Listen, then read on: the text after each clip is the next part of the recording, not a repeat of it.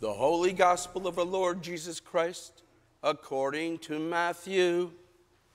Glory to you, Lord Christ.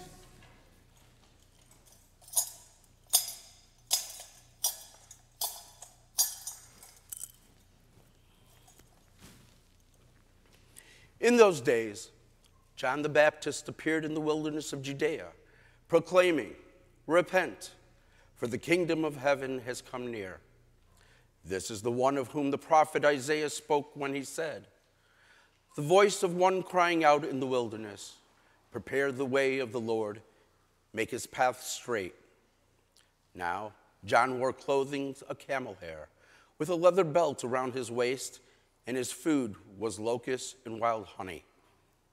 Then the people of Jerusalem and all Judea were going out to him, and all the region along the Jordan, and they were baptized by him in the river Jordan, confessing their sins.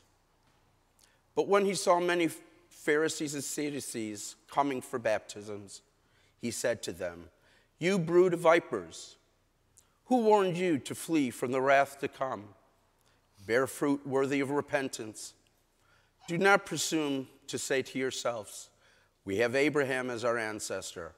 For I tell you, God is able from these stones to raise up children to Abraham. Even now the axe is lying at the root of the trees. Every tree, therefore, that does not bear good fruit is cut down and thrown into the fire. I baptize you with water for repentance, but one who is more powerful than I is coming after me. I am not worthy to carry his sandals. He will baptize you with the Holy Spirit and fire. His winnowing fork is in his hand, and he will clear his threshing floor and will gather his wheat into the granary. But the chaff he will burn with unquenchable fire."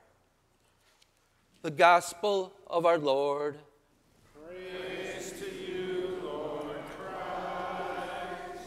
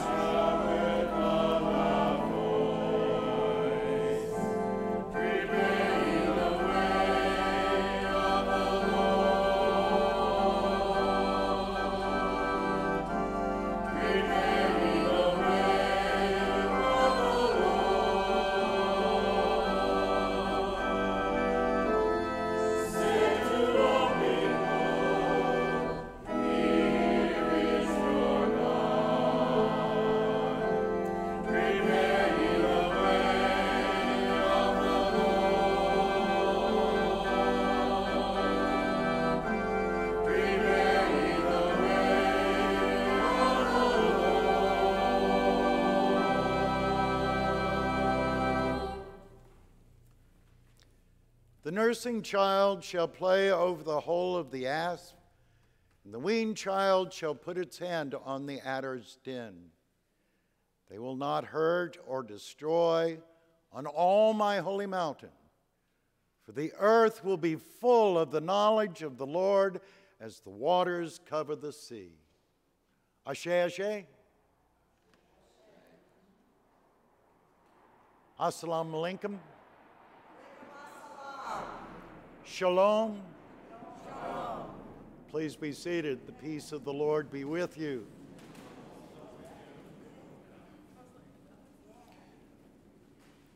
In the history of our liturgy, we offer hospitality when we say, "Peace be with you." It is not the peace that the world understands, but it is a peace that offers hope, and that offers justice, and that offers a place at the table for all of God's creation. It is a place that recognizes our sinfulness in our environment and pledges to change that environment, both our social environment Today's reading is filled with tropes that are often used to beat and abuse people, but a careful reading of today's scripture might lead us in a different direction, perhaps a bit more hopeful than that unquenchable fire. Remember, fire is symbolic in our scriptures. Remember, there was a pillar of fire that led the people of Israel out of captivity during the day and during the night. Remember that on that glorious day of Pentecost, the Holy Spirit descends upon the servants of Christ with fire. And the wind is brought into Scripture as the voice of Sophia, of wisdom, of empowerment of the Holy Spirit.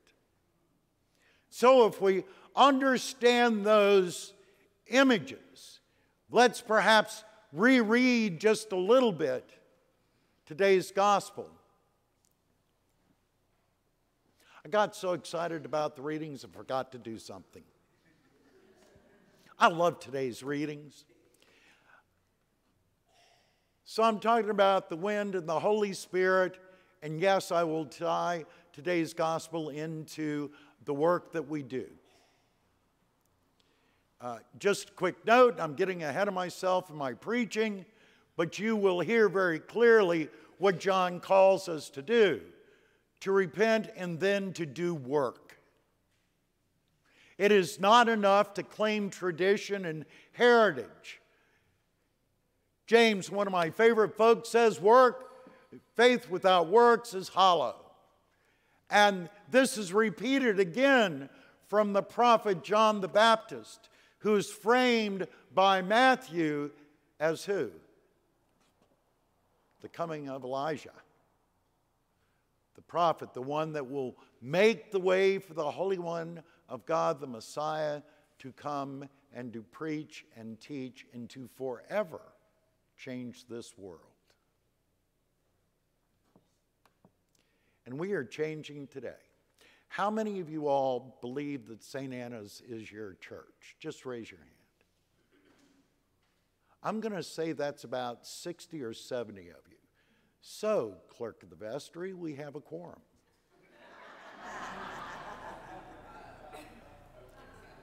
I ask you who believes your church because I want you to understand that all were invited to be cleansed and washed.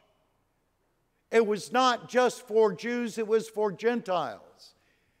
And just as a footnote, baptism was a rite of passage for Gentiles who became Jews.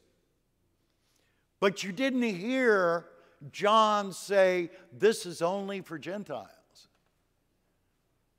It is wide open for everyone. So our reading today says righteousness and forgiveness and transformation, metanoia, is available to all. The word in here for repent is actually metanoia. It's one of my favorite words in the Greek language. Now, literally, it means to change your mind. But we know the Greeks. They never let it go at literally. Because it carries with it, like our own language, an abundance that isn't simply by the context. It means not only, but in effect becomes something quite new, something that you were not before. It is a very rich and powerful statement, metanoia. We who are in recovery understand metanoia. We become something new, casting off something old. And we lean in each other in order to do that in something we call recovery. And I believe that all Christians are in a form of recovery or should be. I believe that all Christians need to come before their God and say, God, I'm broken. God, I have fallen short of everything that you've taught me.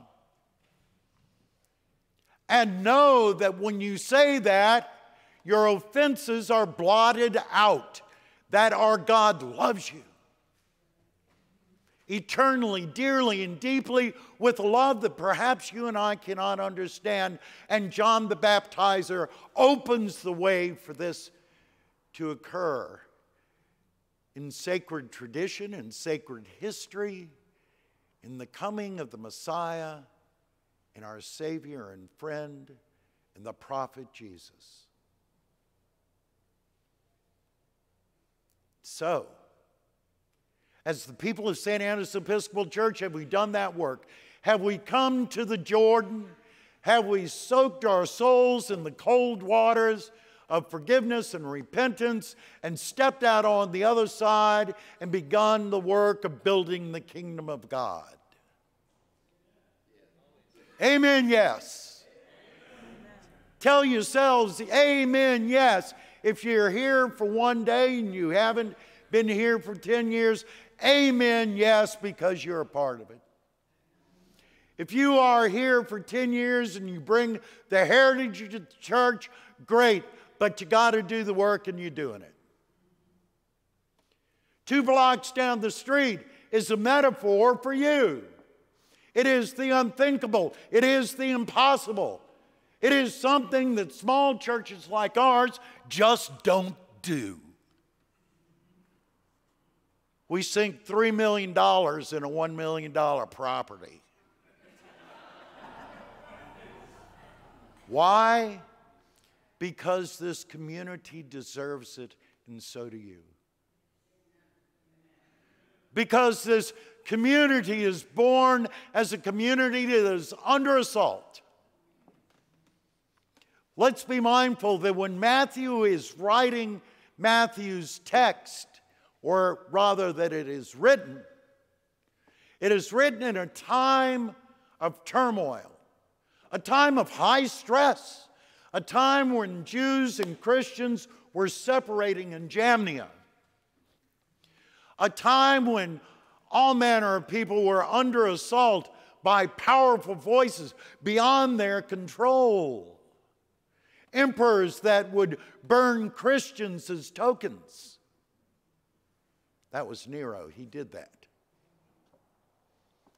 And so this was written at a time not, I submit to you,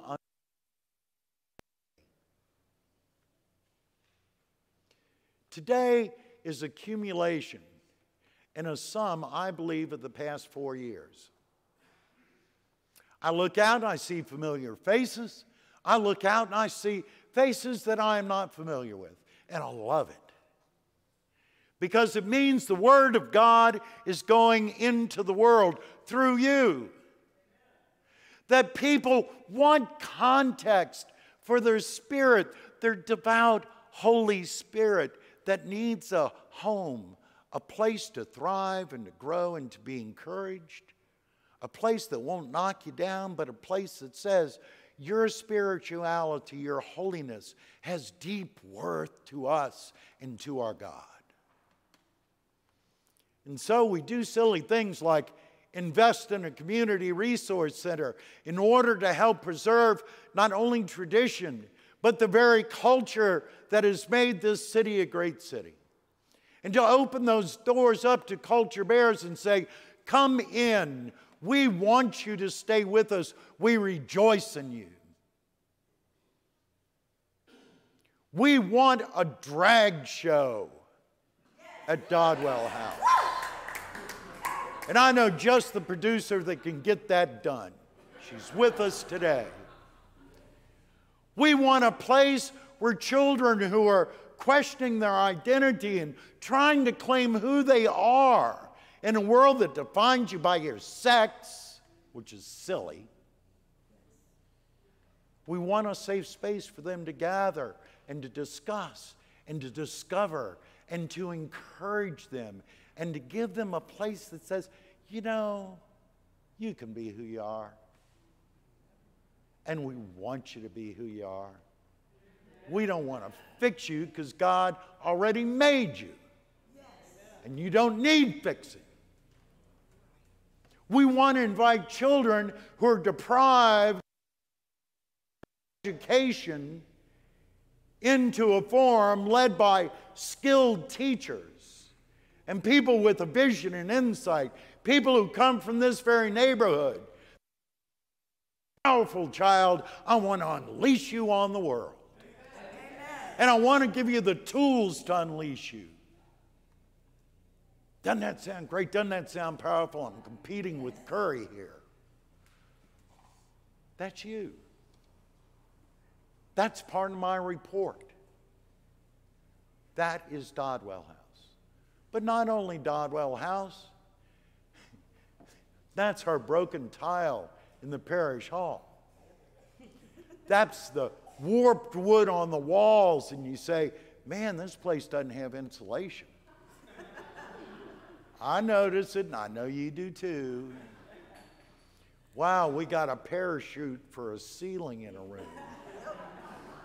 And it's starting to fall down, but it looks nice. Did you see the giraffe on the wall? I know y'all are looking. This is our home. My report to you is this, that since the pandemic, since the plague, has seen fit to perhaps step back a bit, not go away, but step back, and you've seen fit to gather in community, our church has been growing since then. And it's growing, I think, in a healthy way. Because I'm seeing all kinds of cool people come through that door. And you're looking for a little good news.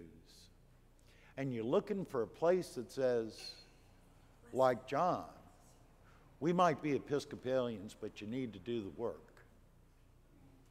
It's not sufficient for you to have beautiful liturgy without beautiful liturgy in the world. And the liturgy in the world is the work in the world. The liturgy in the world is putting cans in grocery bags. The liturgy of the world is seeing a small child and saying, how about some red beans and rice? Let's talk.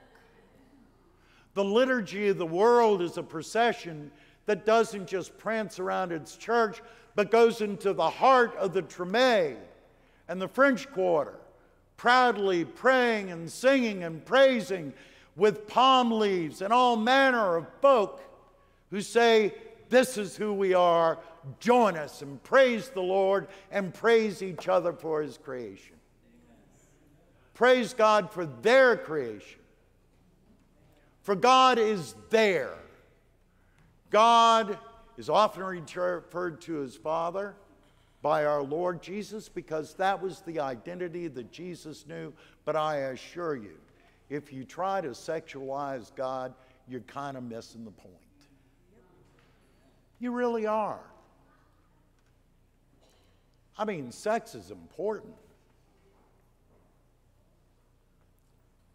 But it's not who we are. It's only a very small part. You cry, you weep, you work, you love, you have ambition, you have hope, you have vision. And that's when you're doing God's work. And I want to tell you that my report as your rector, my last report as your rector, you're doing the work of God. Ashe, ashe. Ashe. Okay, some of y'all know about that. Some of y'all don't. We're Episcopalians. We're on a learning curve here. Okay? Simply peace be with you. And God's gift of peace be with you. And let us continue to build the Dodwell House and finish that work. For the work that will be done inside its walls. While it will be beautiful on the outside, its beauty will radiate from its inside. Amen. Its beauty will radiate from people like Dr. Davis, people like Buck Close, people like Diana Myers, people like you and you. You see, we will gather in holiness and the holiness will be found in our work. Amen? You're a good church, St. Anna's. You know who you are, own it, claim it, and live it. Amen.